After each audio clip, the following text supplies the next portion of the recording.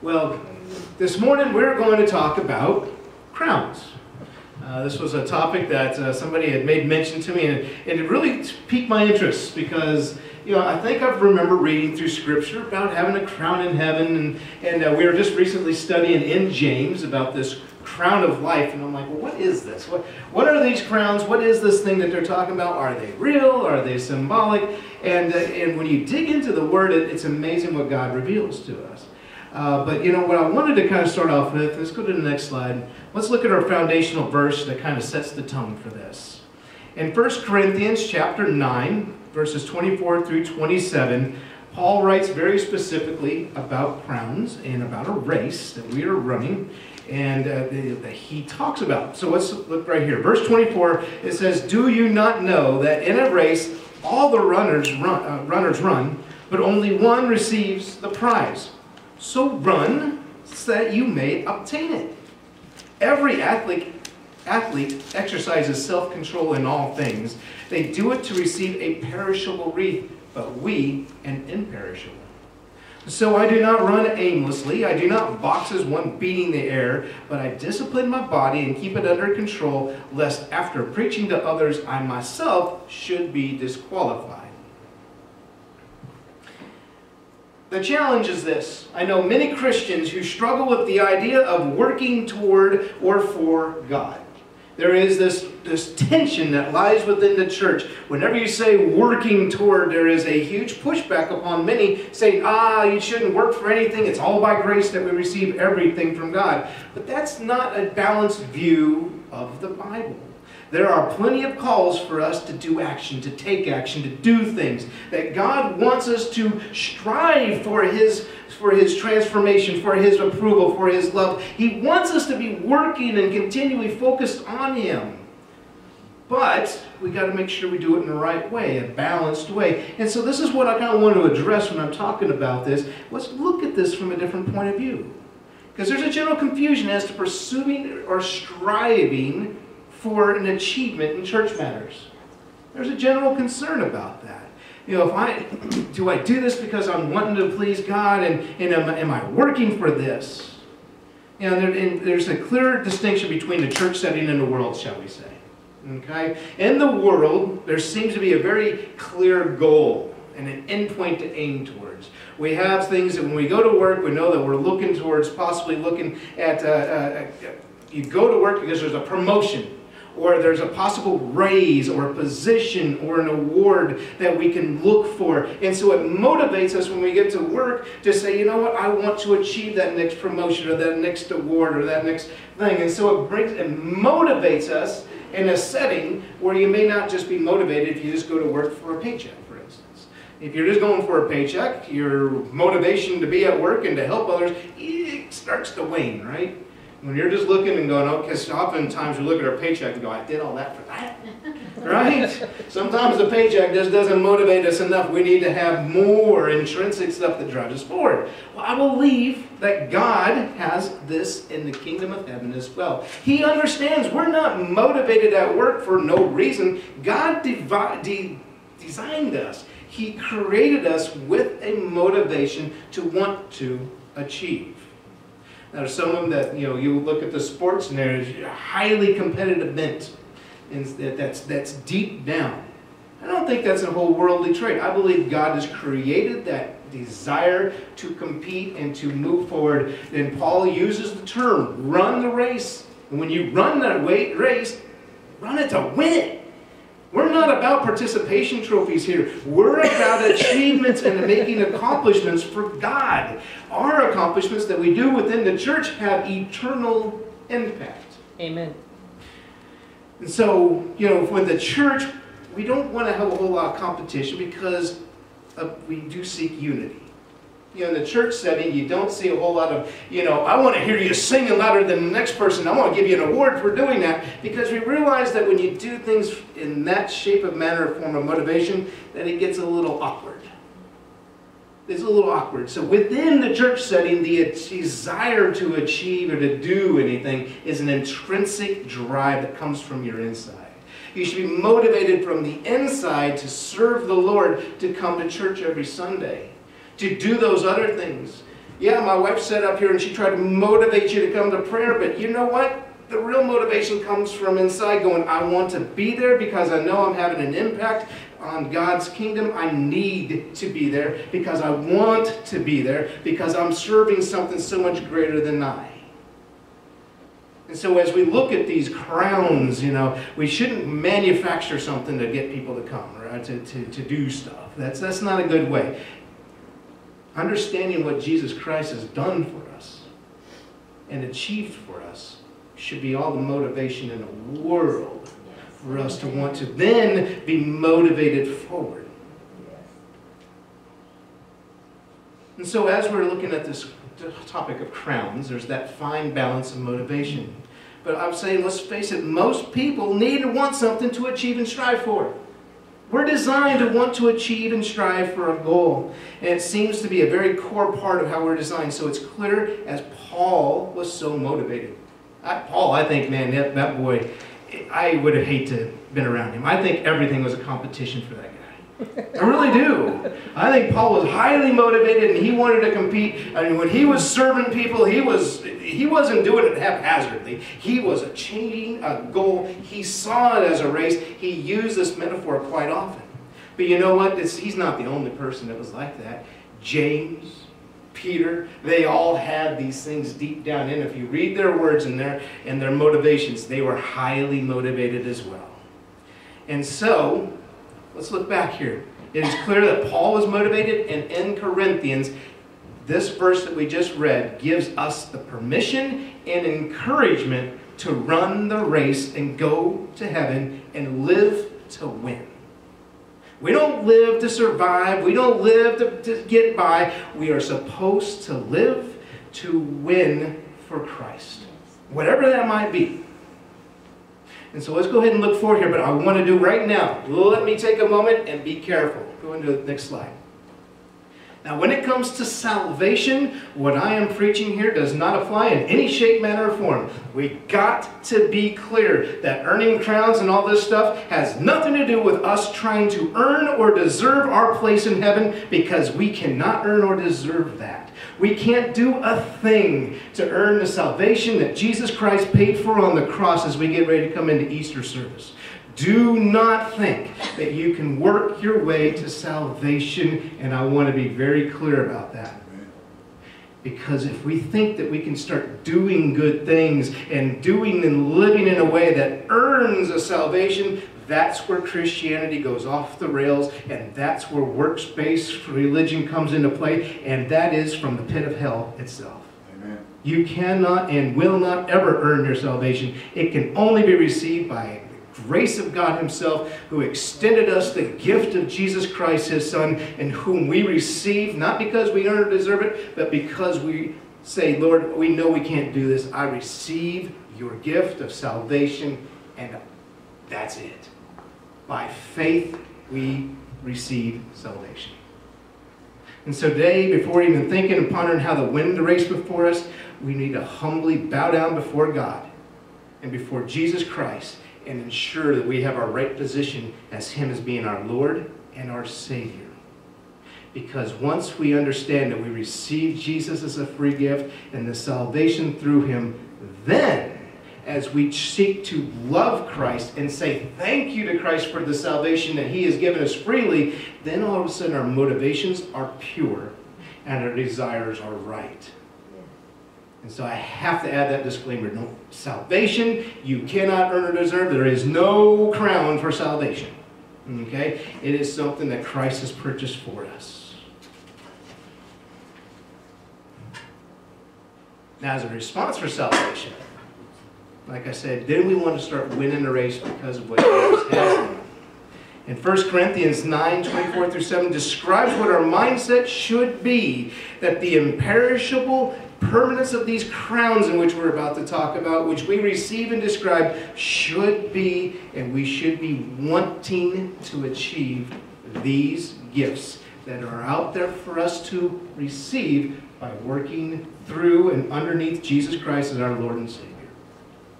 Okay? It's a matter of receiving these things in response to obedience. And the whole point of this thing here is nothing more than encouragement. I want to encourage you with something new today. When we look at heaven, there's this misperception about what heaven is. There's a lot who wonder, and I'm not going to, it's unfortunately one of the gals that couldn't make it a big smile on her face. There was a debate and a question about what does heaven look like? What are we going to be doing? It's a valid question. Some will see it and just think that we're sitting up on clouds, floating around, playing the harps. We've all seen that, right? We've seen the harps that we're supposed to be, and it's lounging around for eternity.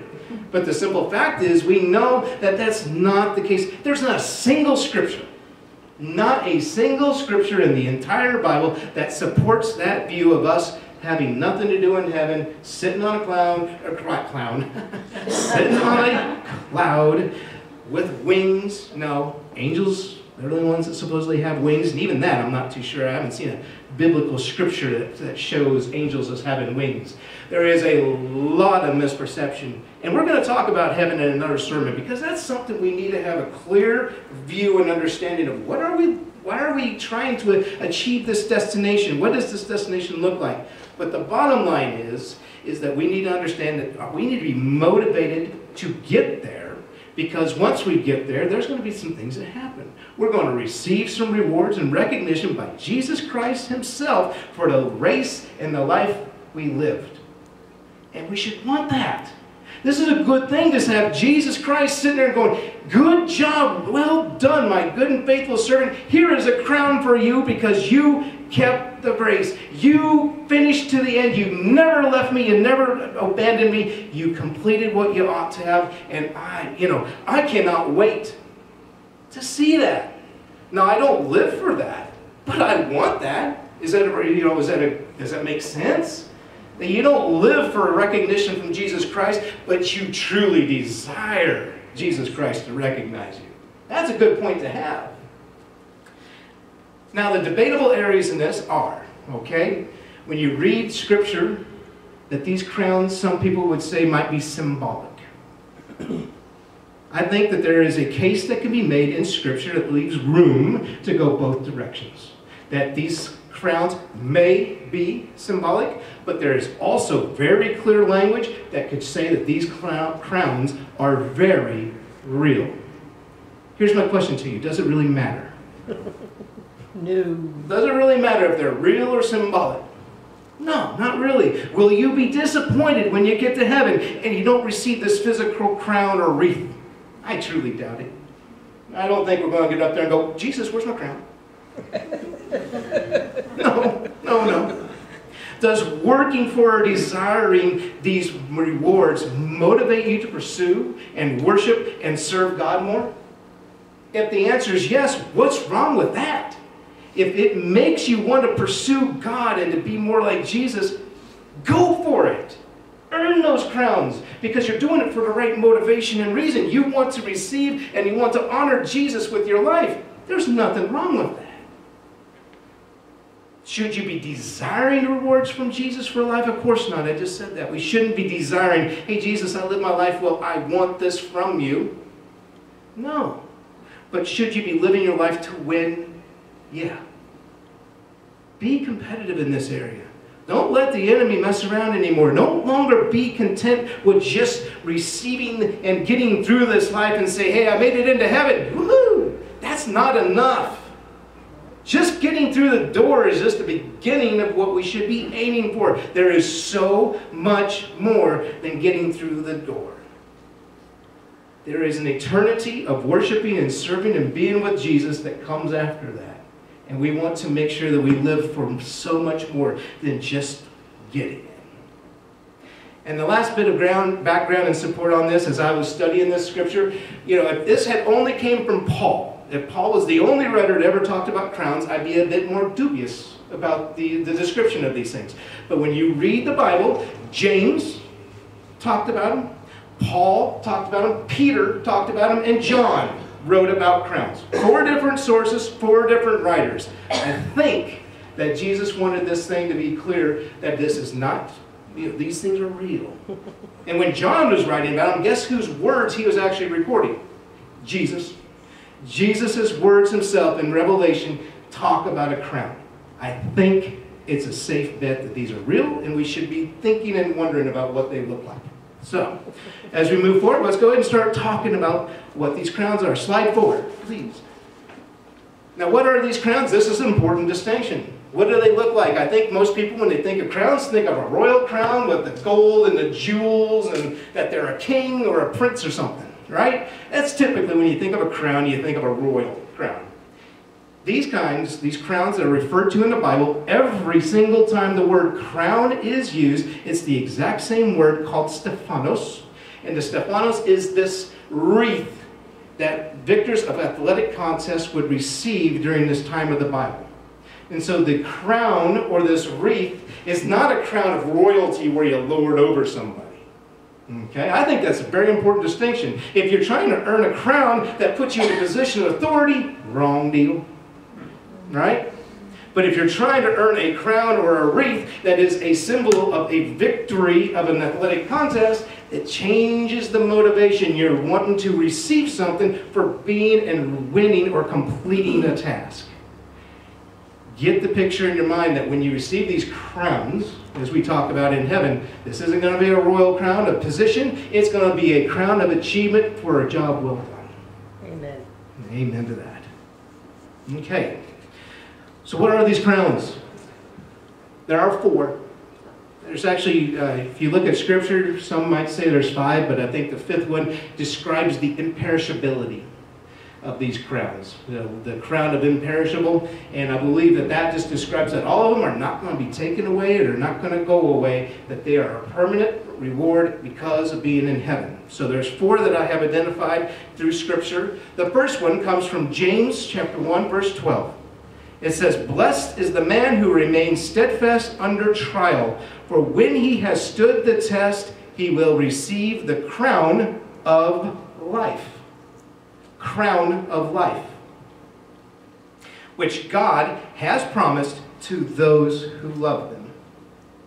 This is the one crown that's actually mentioned twice, identical references.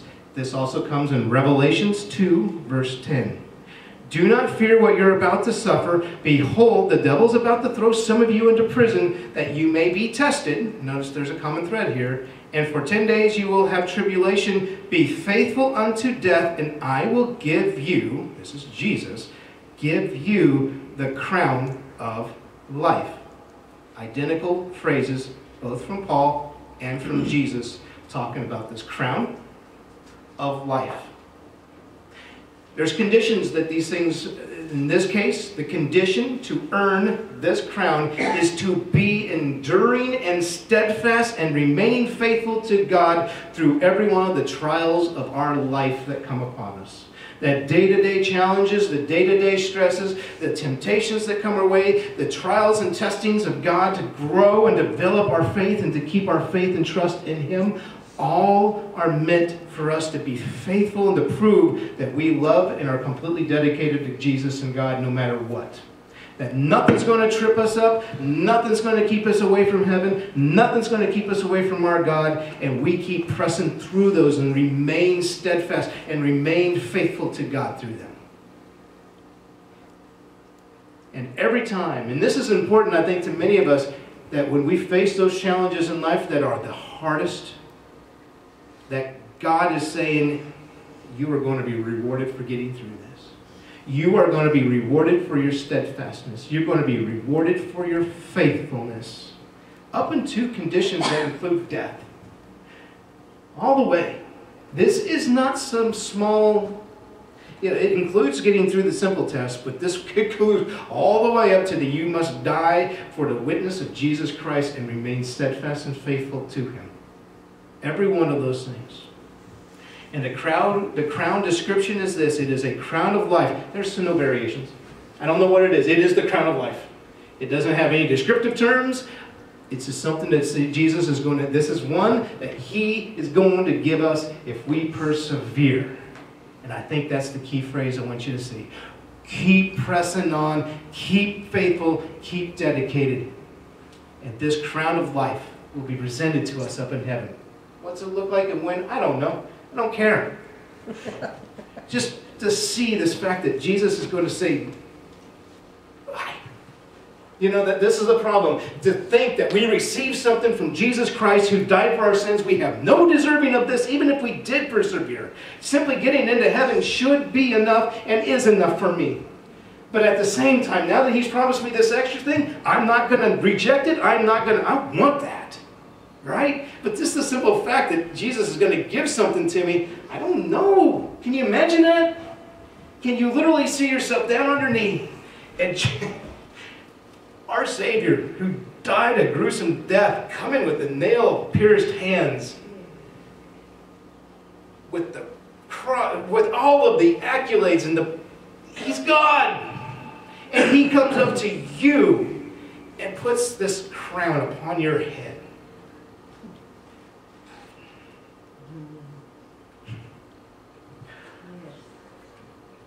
What a day. What a picture. How could I ever possibly? I don't know. But you know what? I want to try. Right? I want to try. What a beautiful day. What a picture it is. The crown of life. This is the one crown that is absolutely, I believe, one that has the least amount of questions as to its reality and its meaning. Win life. Live life to win God's grace, His favor, His reward He has for you. Live your life to win the crown of life. I encourage you. The second crown. The second crown is called the crown of exaltation or boasting. Isn't that weird? The crown of boasting. It's in it. This is one of those things that's in every good sense of the word about being prideful and boasting. So let's go to the scripture and you'll understand what I'm talking about. 1 Thessalonians chapter 2, verses 19 and 20. It says, "For those who is our hope or joy or crown of exaltation, is it not even you in the presence of our Lord Jesus at His coming?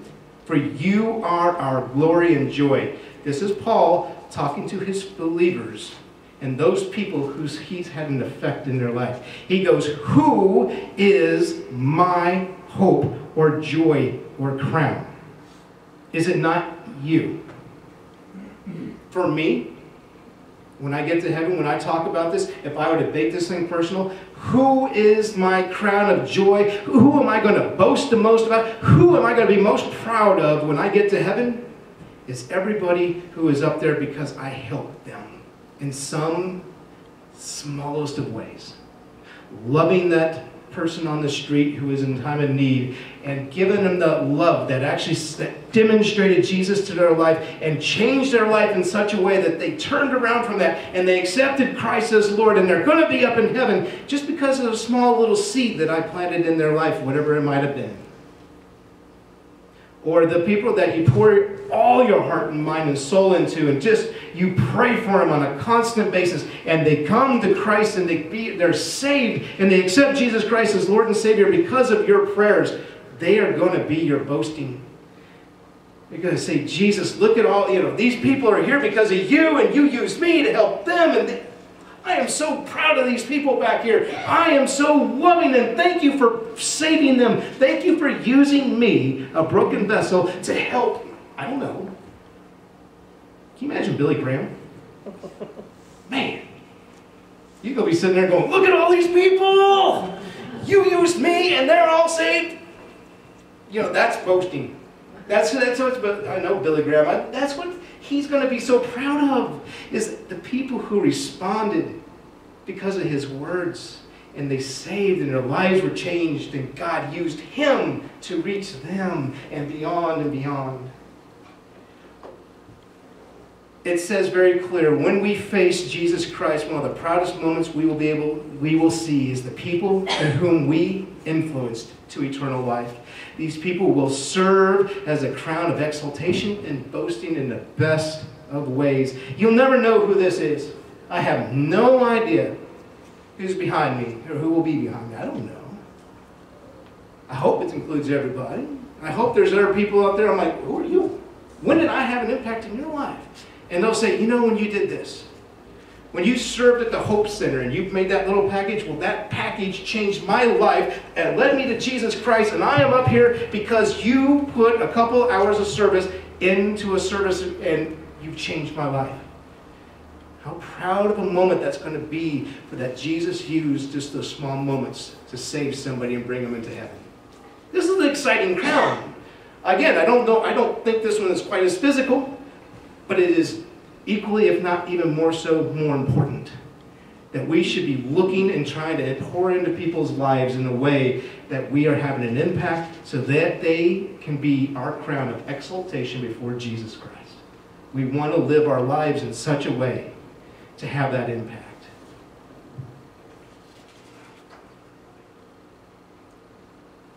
So, we've talked about the crown of life and the crown of exaltation or boasting, and now to the next one is the crown of glory. This one's written down in 1 Peter chapter 5, verse 4. Now this one says, when the chief shepherd appears, you will receive the unfading crown of glory.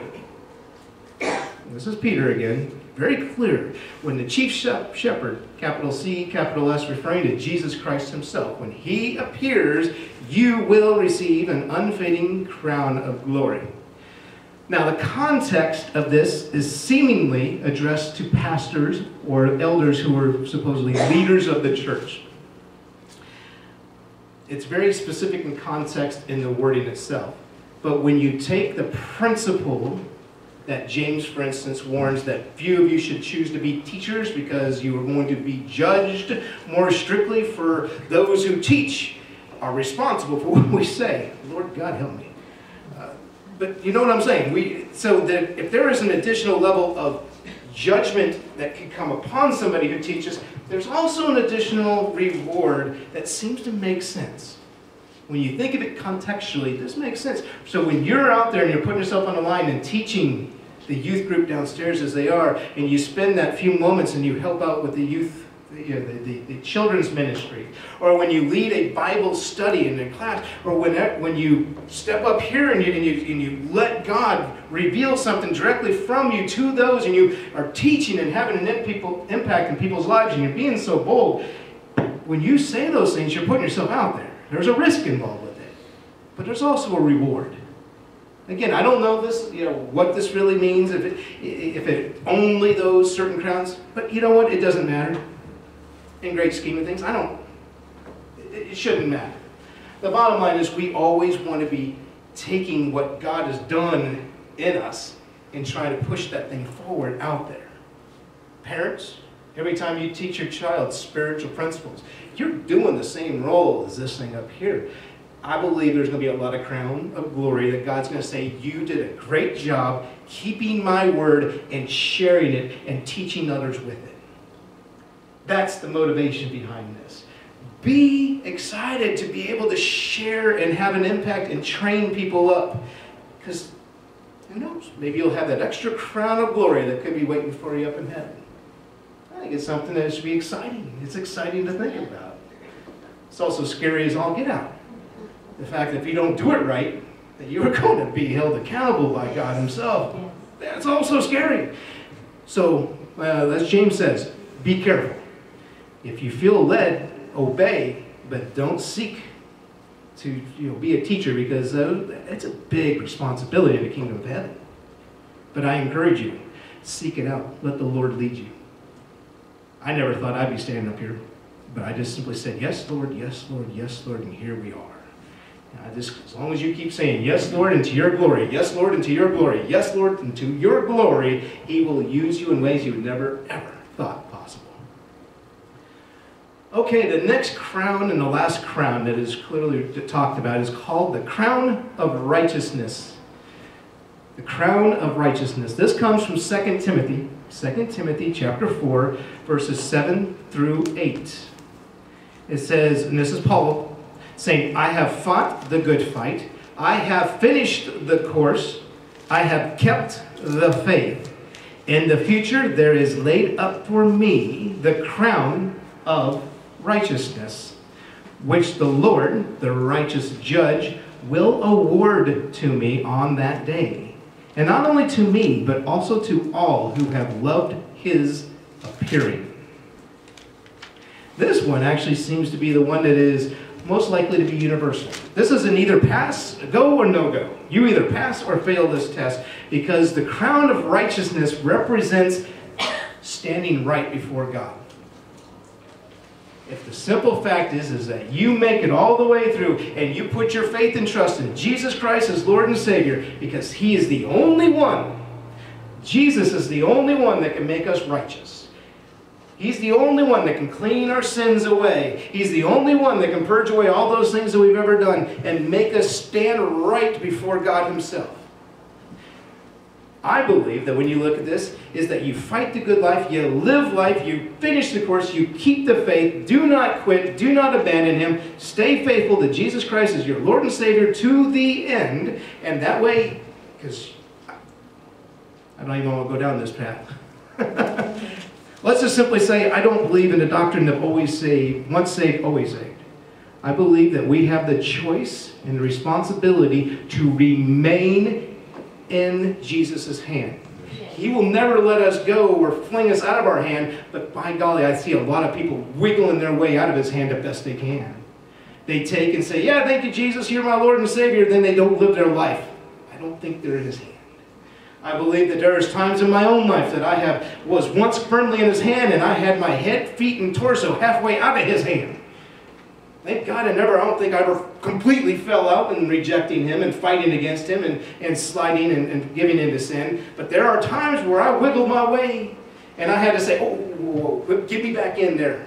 Lord, get me back in your hand. I don't want to be out here. I want to be firmly in your hand. There's a choice that we make, but once we accept Jesus Christ and Lord and Savior, that we got to stay and keep him as our Lord and Savior.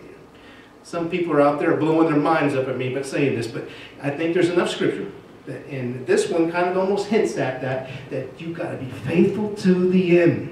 That you got to keep staying in there. Just because you came forward when you were 16 years old and said, Jesus, you're my Lord and Savior, that you can't just live your life any way you want to, doing all the sinful things that you want to, and then expect to be in a good standing of the Lord Jesus at the end of your life.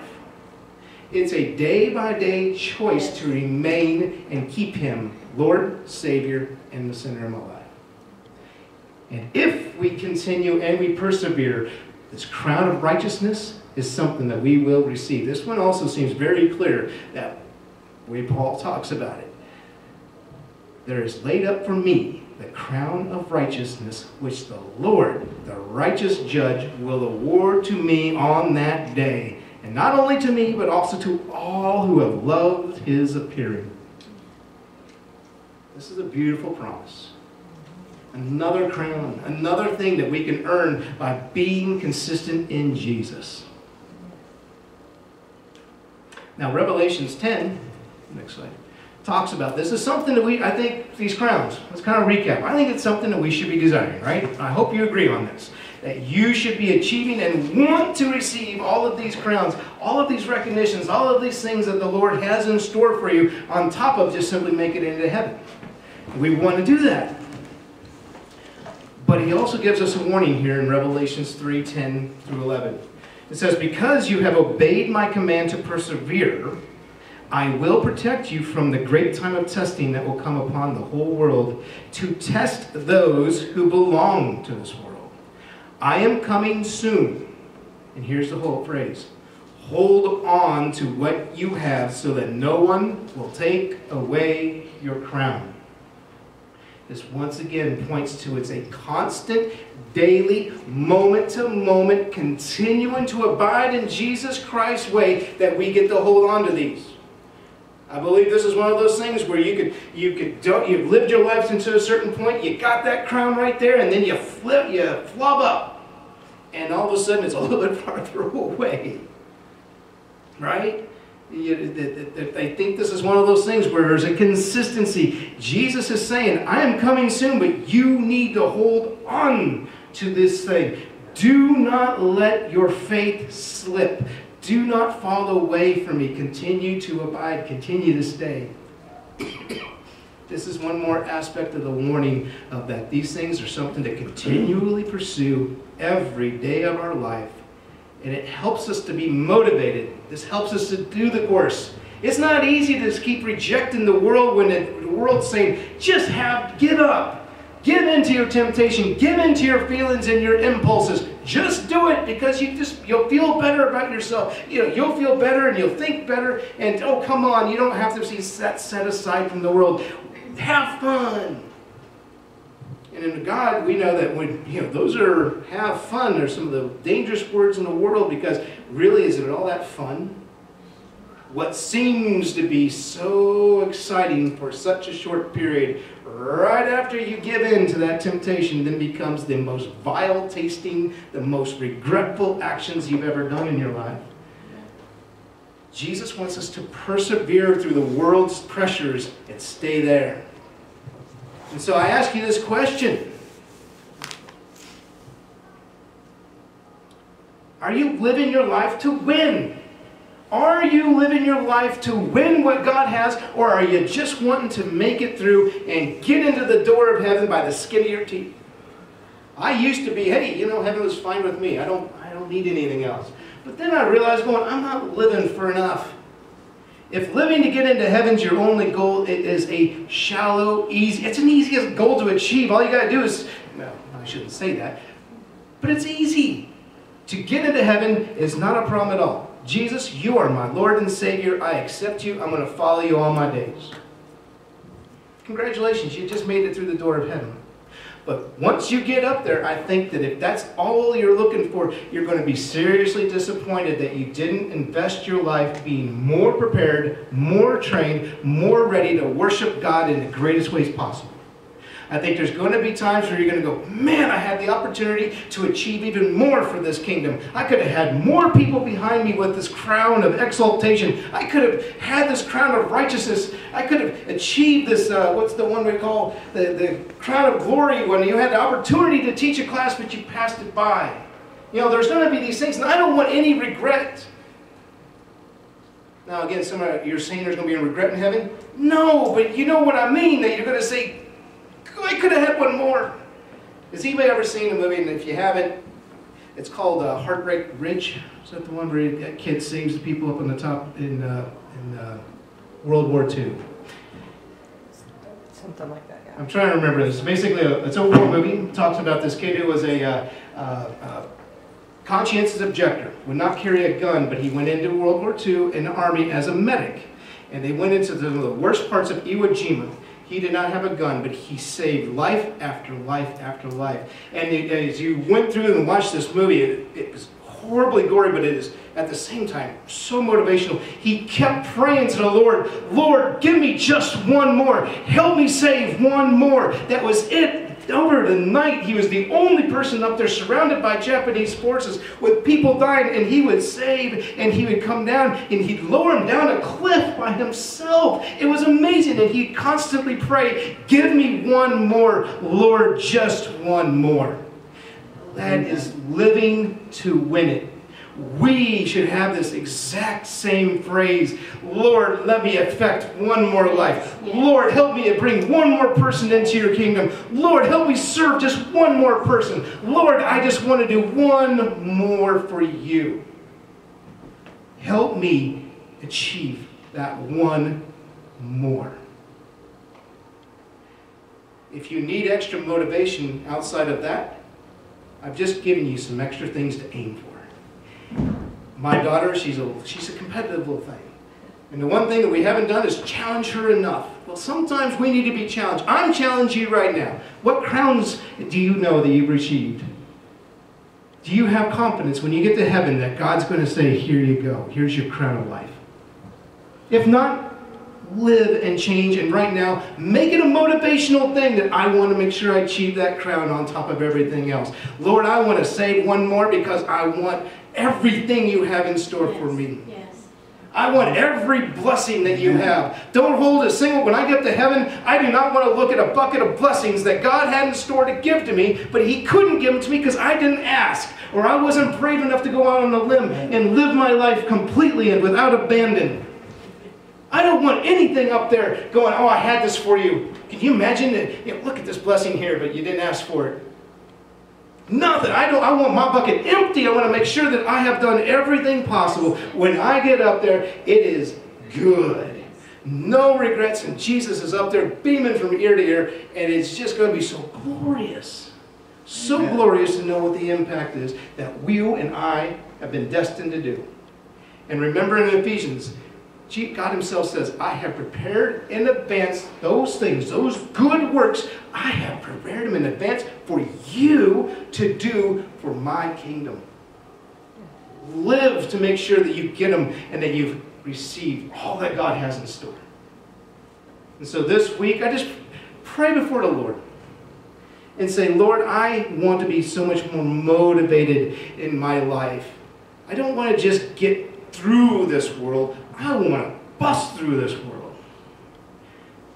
I want to see that finish line and that tape up there. And when you get through it, your chest is out and you've given it everything you can and you're breaking the ribbon and you have won the race. You have done and completed everything as God has in store for you. Live your life to win everything for Jesus.